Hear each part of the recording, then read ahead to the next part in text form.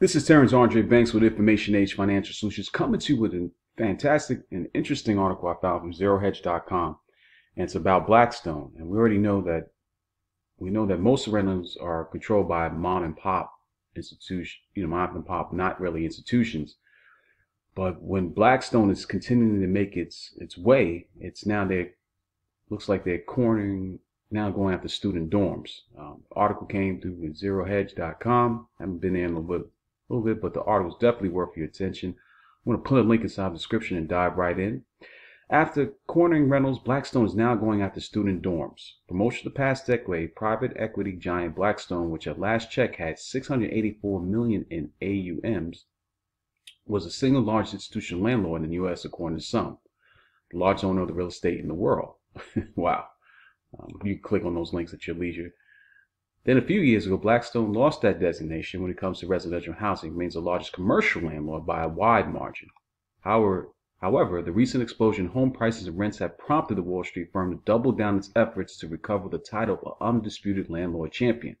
And in June, the firm announced its latest transaction funded by ultra-cheap debt courtesy of the Fed when it purchased Home Partners of America, which owns more than 17,000 houses throughout the U.S. for $6 billion. Yes, despite a growing bipartisan political backlash against institutional landlords translating into popular blowback at a time when rents are soaring at the fastest pace on record. BlackStone continues to exhibit at all the PR grace of a bull in a china shop. Well, they may have a typo. Continues to exhibit all the PR grace to a bull in a china shop as it extends its market share grab in U.S. real estate, with firm now pivoting to dorms as it slowly but surely hopes to become the marginal price setter in all U.S. real estate.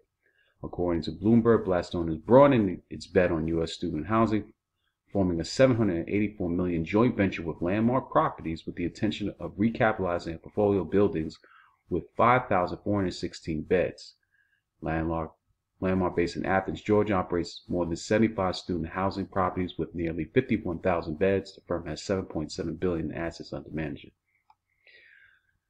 BlackStone deals with Landmark follows a $1.2 billion acquisition of a 10,500 bed portfolio of U.S. student housing with Greystar Real Estate Partners in 2018 and a $6 billion deal in 2020 to buy a 28,000 bed portfolio in the United Kingdom from Goldman Sachs Group Incorporated. BlackStone's rationale to go after dorms is clear. It's betting on college housing as its students flock back to campus after more than a year of COVID-19 restrictions.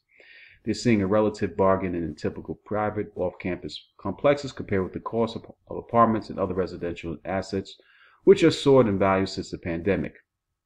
It's not just BlackStone. Other institutional investors are also pouring in. Canadian financial conglomerate Brookfield Asset Managers is forming a joint venture with Scion Group LLC to acquire at least $1 billion in student housing properties, the company's first U.S. bet on the sector. Private equity firm TPG started investing in student housing in November in a partnership with Cardinal Group Investments.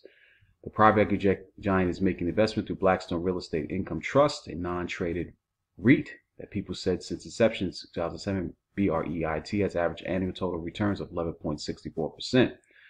What happens next? As amazing housing sector is increasingly owned by a handful of financial conglomerates, this is well put here, even more Amazonification, as the smaller players are gobbled up.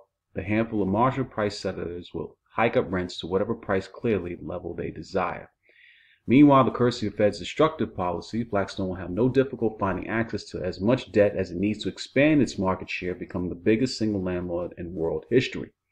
Finally, since most politicians are receiving financial incentives one way or another to ignore what is happening, this strategy will not change until society finally hits a tipping point.